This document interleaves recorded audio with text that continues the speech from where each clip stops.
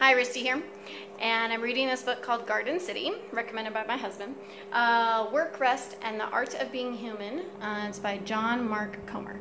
And so far, I've read 2 sections on it, and the one part about work that has stuck out to me is that it's not necessarily what you do, but how you do it. So it's made me think of how I've worked. And in one of my other vlogs, I talked about all the different jobs I've done in the past. And I've been able to take a chance to sit back and look at all the different jobs and how I've worked in each job and what I've enjoyed in each job. And I really am learning about how I work. And coaching seems to incorporate that and how I work and what I enjoy about working. And this book even justifies, if you enjoy doing a Starbucks barista, be a Starbucks barista.